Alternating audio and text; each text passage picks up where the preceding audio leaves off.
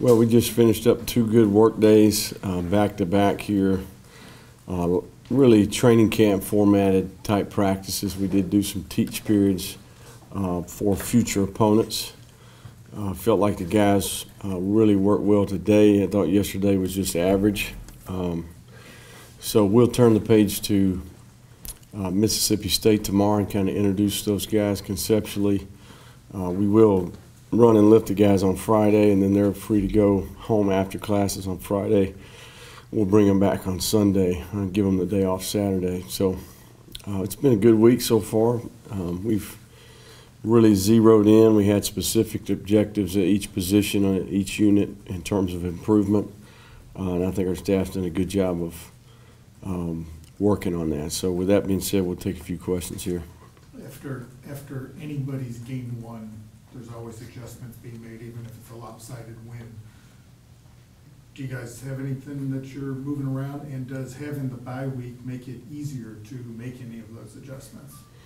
I do think it's been good in terms of it's give everyone in the entire organization an opportunity to really take a deep breath and quality control, the entire experience. And certainly, there's things that you learn, whether it's, hey, moving Chapel back 15 minutes or maybe tweaking pregame a little bit relative to what we're trying to get accomplished. But I think logistically, we've went back and reviewed everything. I think everybody's done a great job in that area. What about the depth chart or anything schematically? No, I think we'll be basically the same crew. We do have competition, and certainly the guys that started the game and played maybe the majority of the snaps, we'll continue to have competition. We do get a few guys back, and certainly we'll evaluate how they practice tomorrow, Sunday, and next week in terms of some of those guys that are in critical battles. When you face a team like Mississippi State, when you start preparing for them, new head coach, almost no film, do you start watching film of maybe Penn State to see what Moorhead might want to do? Is that something you guys do a lot of? Yeah, we do summer scouting reports. We've watched Penn State's offense from the last couple of years, and certainly Bob Shute being at Tennessee the last couple of years. We do an extensive history on both coordinators, special teams included with Joey Jones and the special teams quality control coach that they had there on staff that they retained. So, everybody's got a history, and certainly you got to do your due diligence there relative to who they are and what their identity is. And certainly it's a little bit different given the players that they have. So, and I think we've kind of seen that just in the opener. So I'll be anxious to see, maybe what we get out of them this Saturday against Kansas State. When you talk about you've done some work against a couple other teams in particular, or teams that do things that you may only see once or twice during the year? Yeah, just teams that are down the road on our schedule, and then for each of those teams, maybe conceptually things that are a little bit different than what we see throughout training camp and spring practice. And so, just don't, right, things that maybe a pressure that a team runs that's a little bit unique. Maybe it's something formationally that they do that maybe we don't do on offense, and it's a little bit unique to our defensive players.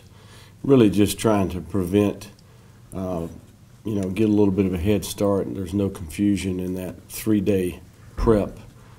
Sometimes you get within the week and, okay, you spend a lot of time figuring that out, and then you're a little bit behind. So, I think throughout summer scouting reports, we've already done this a couple of times already throughout spring and training camp. So we take the similar approach in the bye week, that we do in spring ball and in training camp.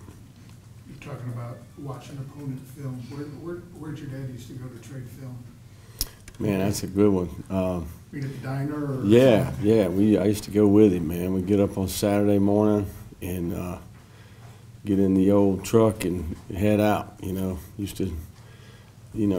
think I was fortunate to see the evolution of the film, relative to the old, heck, I can't even remember what they call them, but, the film that you hung on the wall, the projector, and then transition to the VHS and, then DVD, and now it's digital world, man. Huddle's right there at your fingertips. So we go through the same processes here.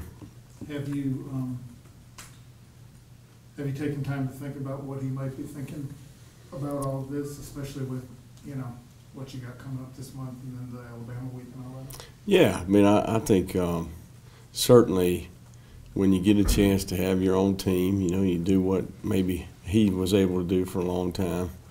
And really what you want is you want your team to play a certain way relative to the intangibles that, maybe his teams were known for, and I think that maybe we can overachieve a little bit, play with effort, play with toughness, have a disciplined outfit. Those were things that were important to him. What kind of coach was he? I mean, what were what he liked to do? He was an option guy, man. He was a pro slot, inside, outside, veer, trap, midline. Ran a little bit of power, a little bit of toss, split in ISO. Just the old Tom Osborne, Nebraska, Scott Frost days. Are you going to watch college football this weekend, or are you going to Absolutely. try and lay along with the family? A little bit of both, probably. I'm sure my wife will have our agenda mapped out, but no. I mean, we TiVo them all, and when you get a chance to watch some, I think it's a good experience, and certainly I think there's lessons to be learned within each game as you're watching each game. Were you one of those guys that treasured every opportunity to play for your dad, or were you one of the ones where it's like, I just want you to treat me like one of the regular guys? No, heck, I mean, I think just to play, I think is a special experience. I think just playing the game, having an opportunity to compete with your teammates, I think is a special experience. And certainly, I tell you guys all the time, if I could play, I would play. But I think this is about as close as I can get to playing. So, but playing for him was a good experience for sure. Will you spend Friday night watching high school football recruiting? Yeah, actually, I plan on going out tomorrow. By myself. I'll go to some local schools. I'll go to a couple games tomorrow night, and well, not tomorrow, but Friday. I'm sorry. Yeah, Friday I'll be on the road as well. All 10 of our assistants will be out Friday as well. Some of our guys will be leaving out tomorrow night. Some of our guys will actually be working a little bit on Saturday as well. And we'll get back to work Sunday about 11 o'clock.